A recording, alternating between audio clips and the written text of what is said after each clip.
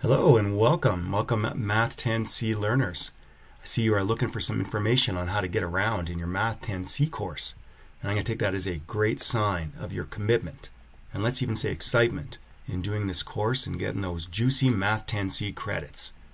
So in this short video, I'm going to show you how to find your schedule and course outline and talk about that a little bit. Access those really great lessons that we've got waiting for you, and successfully complete the homework associated with each lesson. So first, your schedule and course outline. So here I am on our main course page hosted in our LMS, which you have obviously already found. If I click in here, my schedule and course outline. Now, my schedule is not going to appear because I don't have a schedule here. But if I did, I would see a link that would show me what dates I need to finish all of the lessons and assignments and exams by. And if you don't have one, that only means that you haven't made one yet. And to make one, you've got to meet with your instructor. Okay, so you will have one there once you meet with your instructor, and that's explained later in your orientation, and have that produced. Okay, what you will find in here is a course outline. So if you click on that, you can have a look at this, talk about how you're going to be assessed in this course, how things are weighted. So you can see that the course has 7 units, also known as chapters. Okay, so those 7 units are split into 3 sections. So we have section 1 with the first 2 chapters, and then section 2 with the next 3, and then section 3. Now each of those sections has an exam at the end that covers both or all 3 of the chapters, and that exam is going to be worth 25%. So those are 25% each. We're up to 75%, and to get the rest of your mark, it's going to be 25% for assignments. Now there's going to be 1 or 2 of those per unit, and we'll discuss those in another video. So you could take a look over here as well, talk about exams and student engagement. Now I'm going to speak very quickly about student engagement, and that is that this is like asynchronous, meaning you access everything like independent of time and space whenever works for you. But we do have expectations of you as an RTD Academy student, and that is that you are going to regularly engage with the learning content and keep in touch with your instructor and maintain a continual presence in the course. Now, continual presence is purposely not defined, but this means that we would expect to see you logging in at least every couple of days. Okay, if you're going to be away for any extended period of time for any reason, or you're focusing on other things for like longer than a week, then we'd ask that you message your instructor and just to explain your situation and say when you'll be back in actively engaging in the course. So now I mentioned how the course is divided into 3 sections, and I am missing a heading here. I noticed there should be a section 1 up here, but as you can see, 3 sections, each with those chapters, and then there's a review and then an exam at the end. So I'm going to talk about the exams and writing those exams in another video. However, for now, just note that you're going to have to do 3 exams, and those exams are the only things we need to coordinate with you on. In that, you will need to write those in a scheduled exam block. And again, more information on that to come. So let's talk about getting to those lessons. I could click on chapter 1, Roots and Powers, and note that there is a workbook PDF and a formula sheet up here. So let's take a look at those. So the workbook, I'm going to click on that. PDF of all of the notes and examples, and this is kind of like a follow along booklet that you can use as you go through the lesson. Some students use it on a tablet or something and write on it, or you could print it off. It's not all that short at 48 pages, and it's not essential, okay? But I'm going to show you how this lines up with what's in the actual lesson. But first, there's also a formula sheet, so let me click on that one. Your Math 10C formula sheet, and this one I am going to ask you to print off.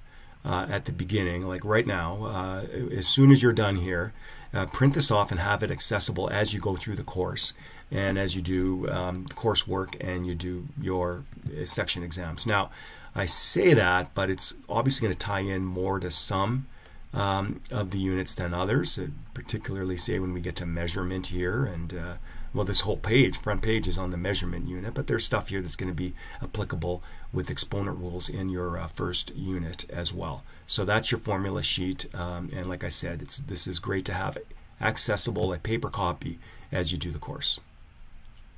So now I'm going to go back over here and let's work our way down. Now, for Chapter 1, it says Grade 9 Review. Now, I'm going to just very quickly discuss what this is.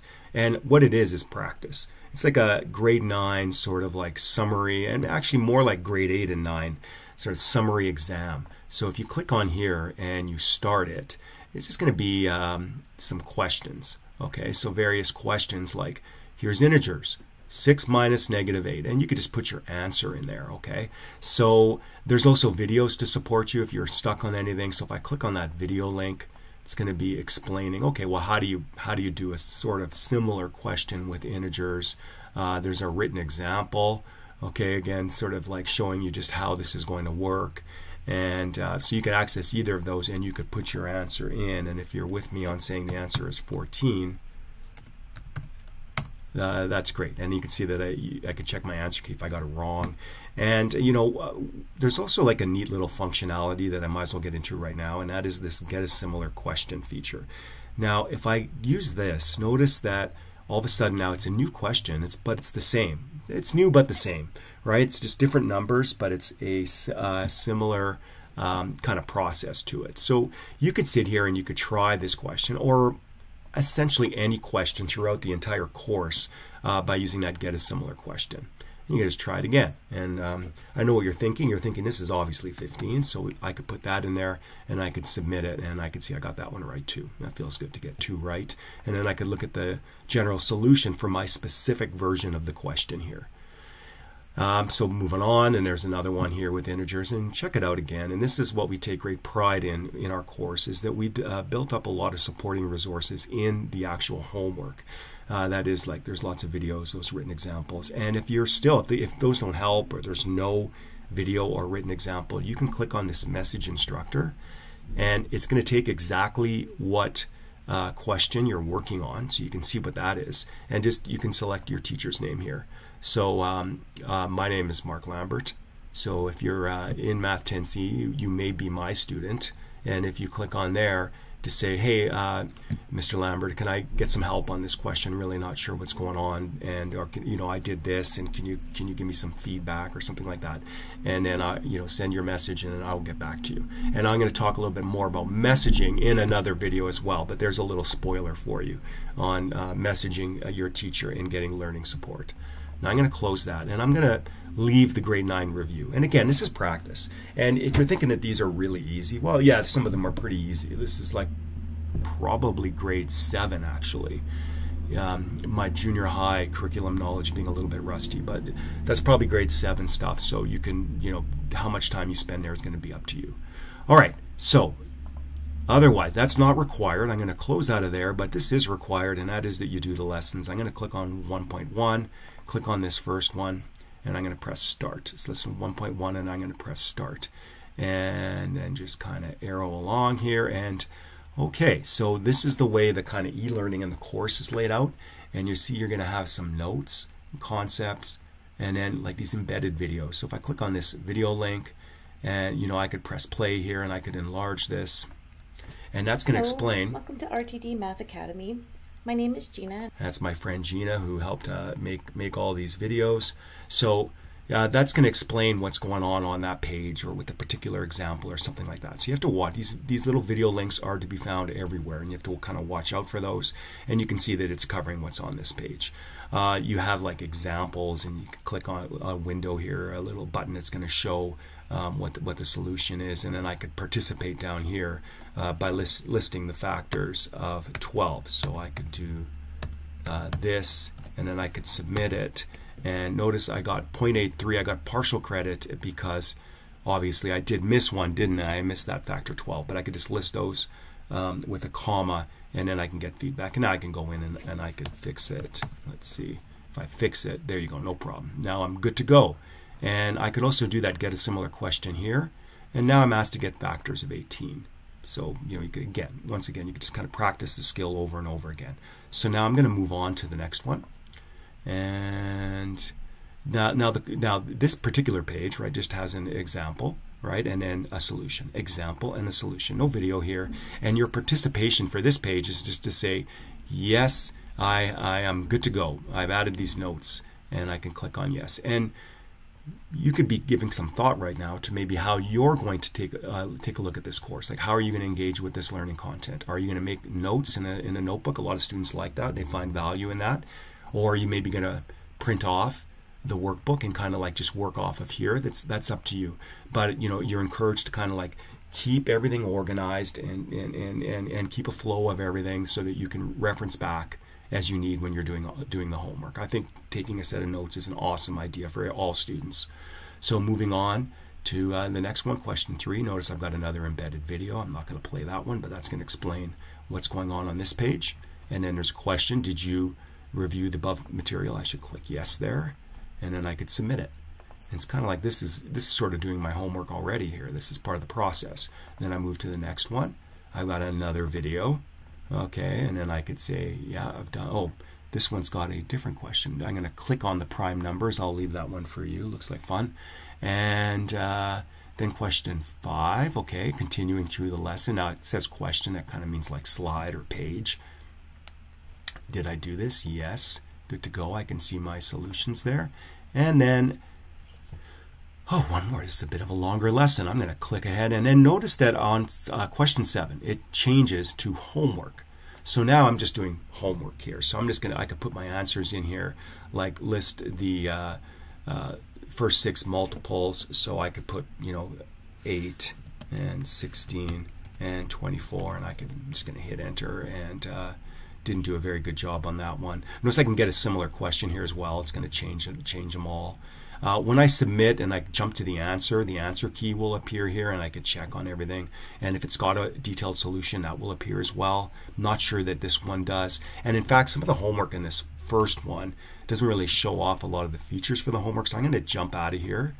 I'm going to leave this one, and I'm going to go to, so I think I'm going to jump to lesson 1.5, mixed and entire radicals, the homework.